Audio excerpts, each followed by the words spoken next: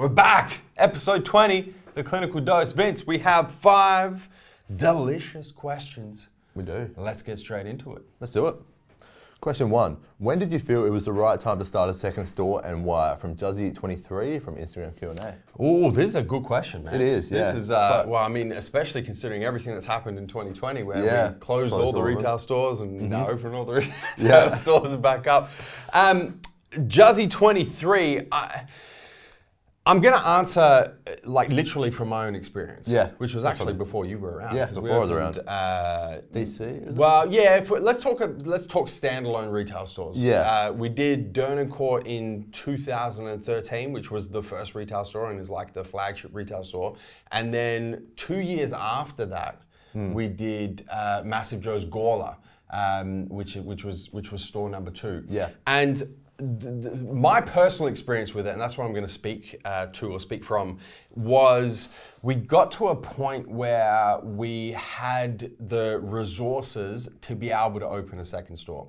And when I speak about resources, and especially the business when it was that size, it was a much smaller business than it is now, was primarily financial resources. Because to open a retail store, there's a lot of expenses associated with doing that. Obviously, you've got lease expenses, legal expenses, setup expenses just to sign a lease.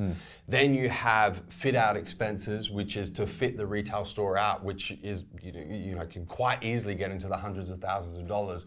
I can't remember exactly what Gawler cost us. I think it was a little bit less than that because it's a smaller store, but it was still a significant amount of cash up front before you've even sold anything.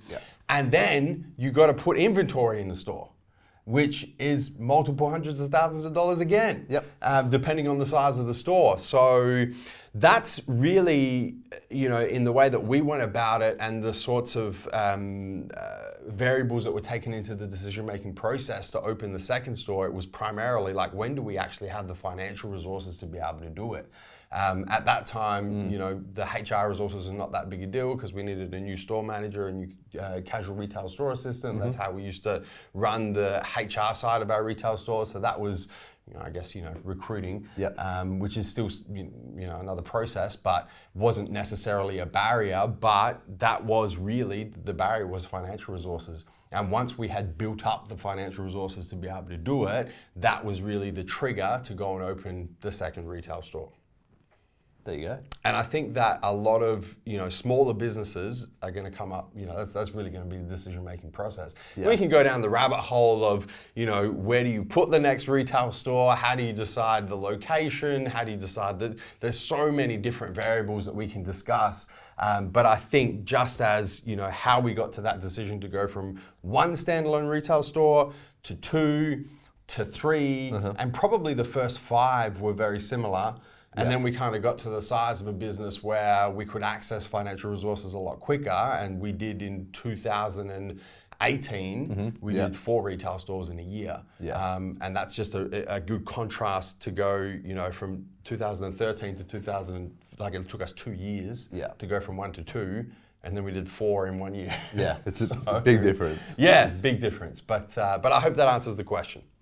Beautiful. Next question. Should subs be included in your daily tally of macros? From Southport 1985 from Instagram Q&A as well. Ooh, what do you reckon here, Vince?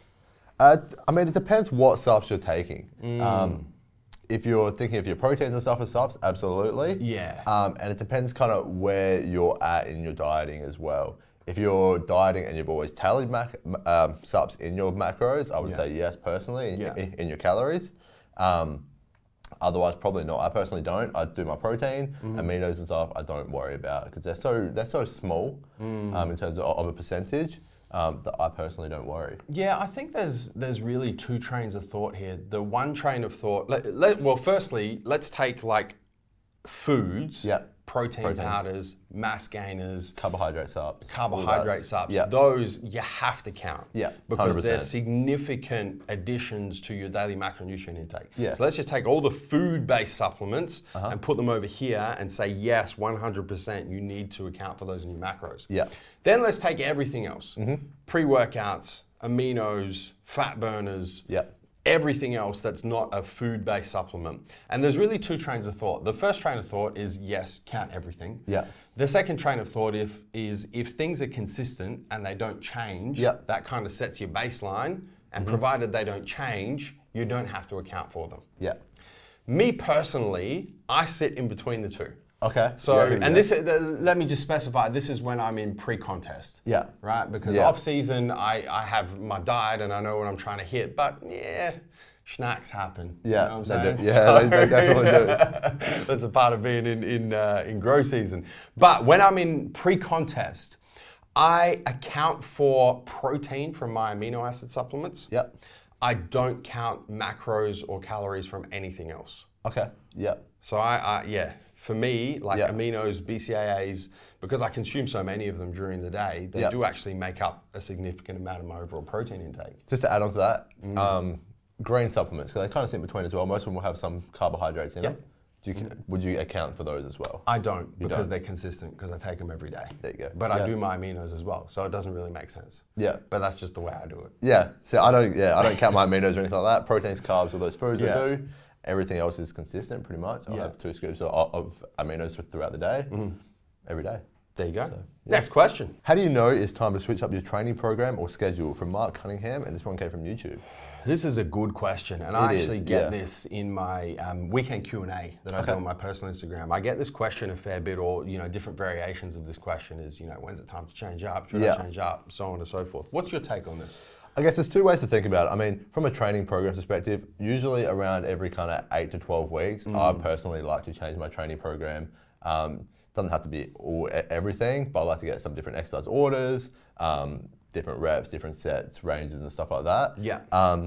Really, it comes down to when you plateau in those exercises, when those exercises are no longer giving you the benefit or the result you desire. Yeah.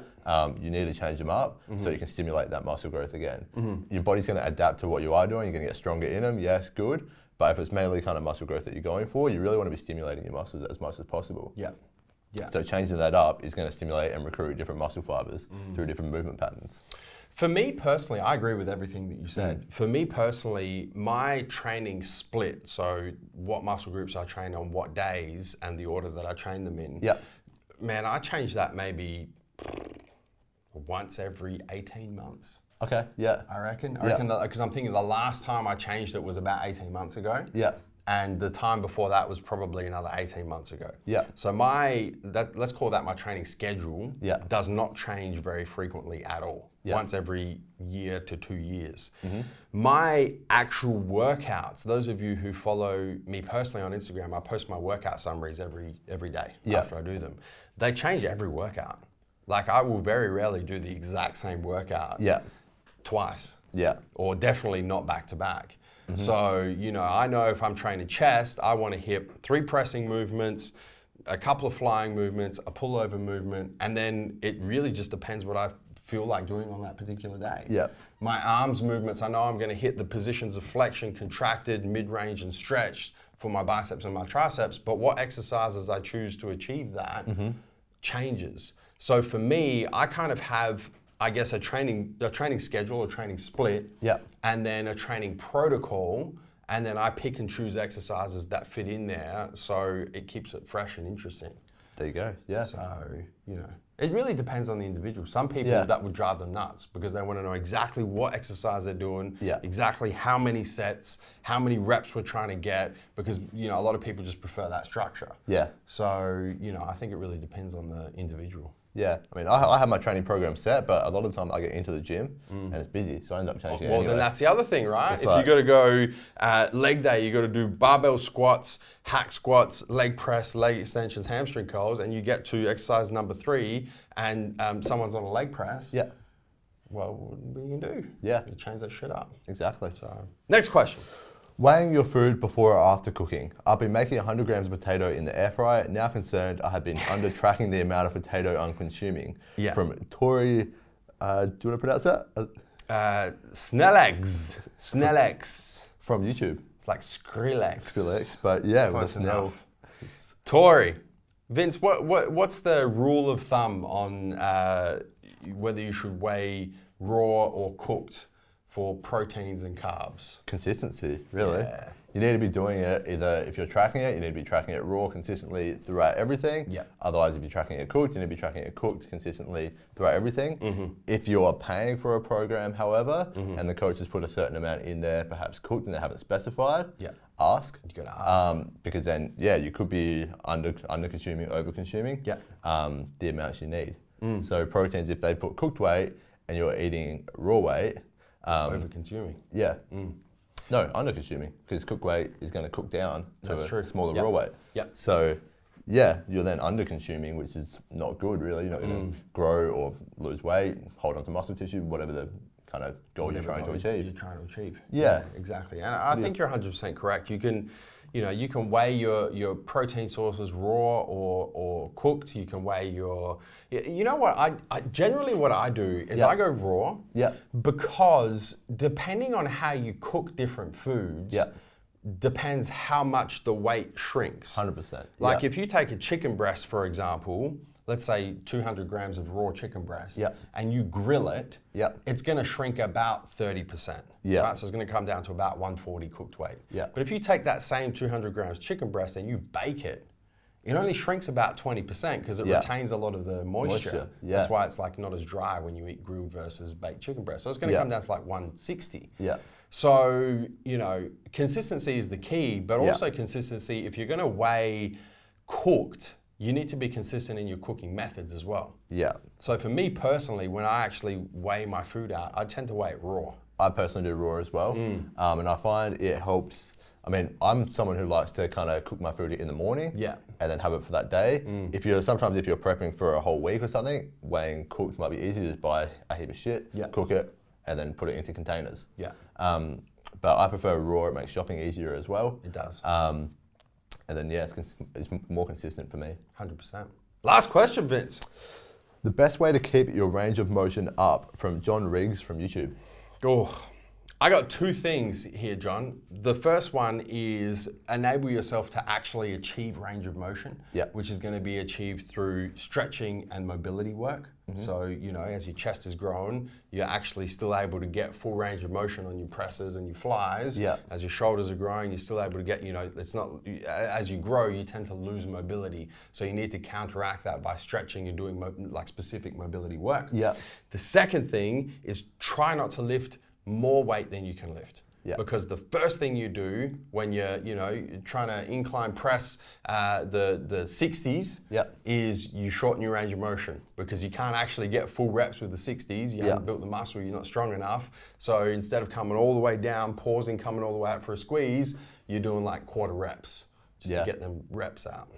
I agree with everything there, and that's pretty much the same as me. Your prehab mobility work, making sure you're stretching after. Foam rolling's another good one as well.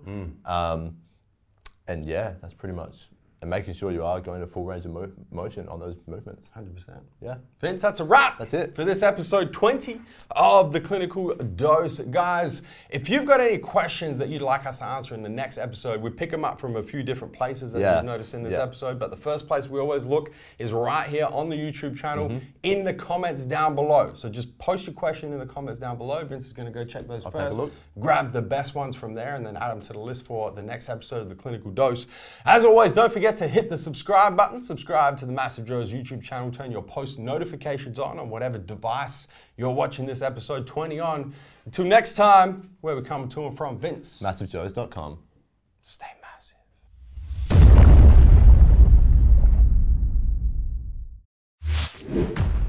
Thank you for tuning into this video. We hope you enjoyed watching. Don't forget to check out our latest upload and our recommended video, and be sure to subscribe to the MassiveJoes YouTube channel to stay up to date with all of our latest uploads.